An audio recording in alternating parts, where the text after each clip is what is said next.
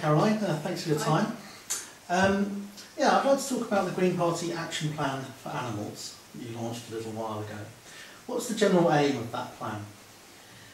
It's to just illustrate to people in London that there are a lot of issues around animals. If you're an animal lover, then obviously those issues will be a concern to you.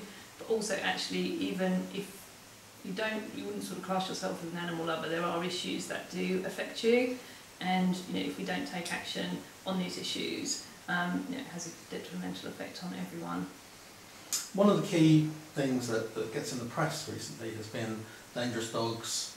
There seems to be big issues around either particularly children getting assaulted by dogs, but also these kinds of status dogs. See, the cat hears the word dogs and has to jump in. What's the Green Party position on those dogs?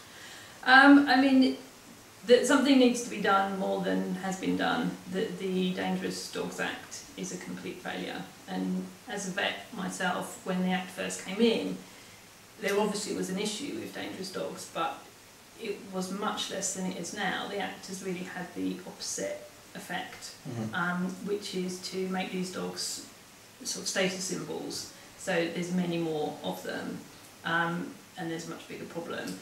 And it really is more about responsible pet ownership rather than blaming particular breeds. Any breed can, any type of dog can be aggressive if it's not looked after properly. So would you be for reintroducing the dog licences that were abolished some time ago? Yep, and now that would actually be easier because there's a technology with microchipping. So compulsory microchipping is a policy that we recently introduced. So there are two aspects to the action plan. One's on pets and one's on wildlife. Do you see the kind of where are your kind of priorities on that? I mean, I think they're both important. As a vet, I'm obviously sort of at the coalface of what's going on with pets, and quite frequently we sort of see dogs that are brought in having been attacked or actually even been used in dog fighting. And I know that at the RSPCA they're seeing terrible numbers of dogs that are involved in dog fighting and dogs that are being abandoned, dogs that are being put to sleep. So that's a very serious situation we've got in London at the moment. So in Big Smoke over Christmas we were promoting the campaign against puppy farms.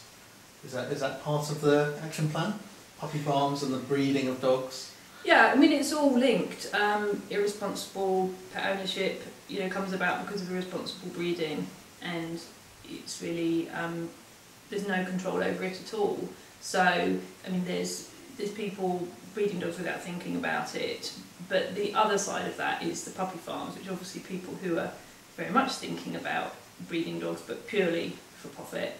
They're not thinking about the dogs, where they're going to go to, what's going to happen to them. And they come into London, often they get mixed with a lot of other dogs, end up in pet shops where people buy them not knowing that they've come from a puppy farm, and they're buying a lot of problems, unfortunately. We had a case just before Christmas. The guy had spent not an insignificant amount of money to buy his kid's puppy, lovely puppy. It's get sick, we did everything we could, but it died of a preventable infectious disease. So there's also mention of the London food strategy. What is the London food strategy for the Green Party? I mean, it's obviously wider than just animal issues. There's a lot of problems in areas of London with food poverty. Obviously that links into health and obesity.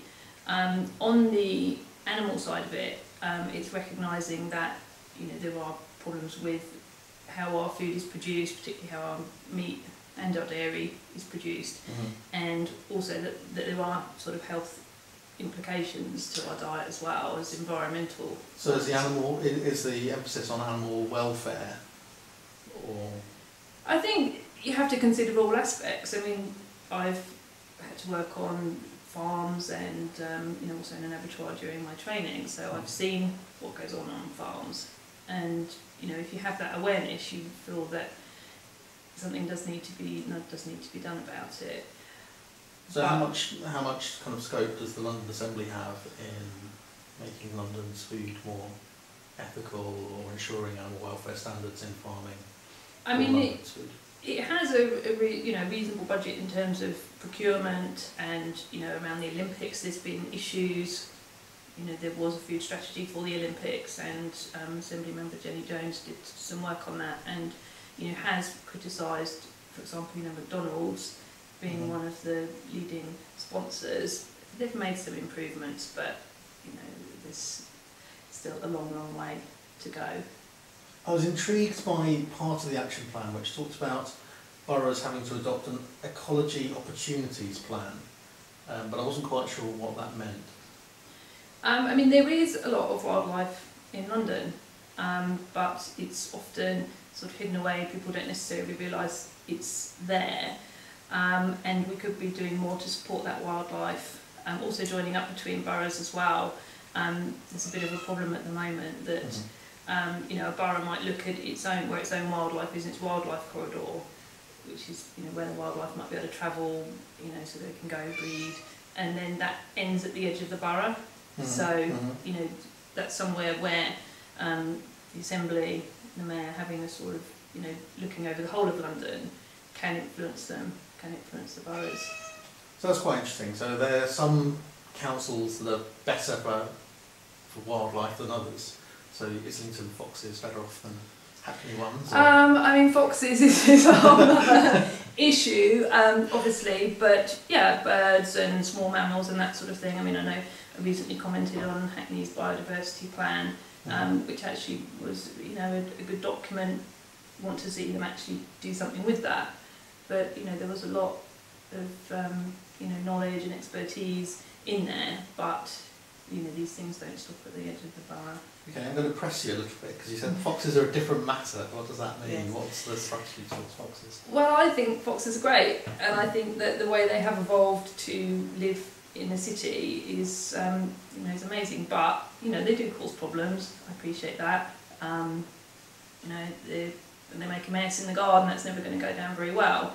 But people who call for culling of foxes, that would be completely detrimental. I mean, obviously there'd be big welfare problems, but it would make the problem worse, and that's generally the case with any culling. As long as the environment's still there where they can live and they've got food and they've got somewhere to live and sleep, you cull foxes, other foxes will just come in from elsewhere to enjoy that nice environment, and because they're coming in trying to find territory, they'll fight. There'll be more disease, there'll be more aggression, they will breed, and the problem will be actually come back worse. So culls are a very bad idea. So it's quite interesting, this idea of biodiversity, because I think when most people think about biodiversity, they think about the countryside, or maybe jungles in faraway countries. They don't tend to think about the urban environment like London. But obviously there is biodiversity issues, aren't there? Oh yeah, absolutely. Yeah, and it is evolving all the time. And is that under threat, or are there things that we should be doing to protect that biodiversity? Is it important? I think it is important. I think it's important just for the fact of the animals themselves, but actually it's something that can give pleasure to a lot of people in London. There's a fox that potters around Upper Street sometimes, and you see in the morning people are walking to work, head down, they're looking a little bit miserable, and they see this fox, and okay, so you might think sometimes they're a pain, but actually just to see that wildlife around you, people are looking, smiling. I think most people would think that was a positive thing. So I guess, just to round off the interview, in a time of cuts and in a time when there's a lot of economic pressure on councils and the Assembly and on everybody, I mean, what are your kind of budget priorities in terms of animals? Like, are there things you could resource, are there things you can't? I mean, I think that is one of those situations, as in many of these cuts, that unfortunately if you make the cuts it ends up costing you a lot elsewhere. So, for example, having dog wardens, animal welfare staff on councils, if they're actually going around being involved in education, which is something we think is very important, education about how to look after your pet, doing things to just make sure people have responsible ownership, dealing with people who are breeding irresponsibly, that is going to save people from injury and bites, and the cost associated with that is very high as well. There's 450 bites, I think, that ended up requiring some sort of hospital treatment. So you'd say it's 2010 important to 2011. So it's it's an investment that's actually going to save money in the long run. Okay, well that's great. Well, thanks for your time. Thank you.